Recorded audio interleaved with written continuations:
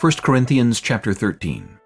Though I speak with the tongues of men and of angels, but have not love, I have become sounding brass or a clanging cymbal.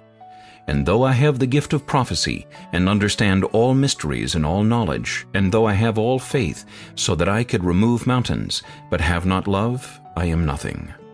And though I bestow all my goods to feed the poor, and though I give my body to be burned, but have not love, it profits me nothing. Love suffers long and is kind. Love does not envy. Love does not parade itself, is not puffed up, does not behave rudely, does not seek its own, is not provoked, thinks no evil, does not rejoice in iniquity, but rejoices in the truth, bears all things, believes all things, hopes all things, endures all things. Love never fails.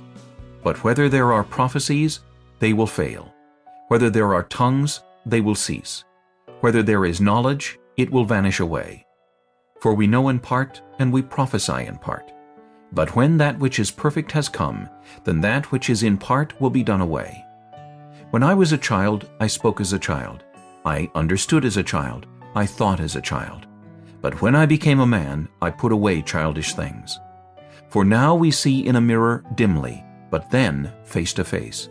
Now I know in part, but then I shall know just as I also am known. And now abide faith, hope, love, these three. But the greatest of these is love.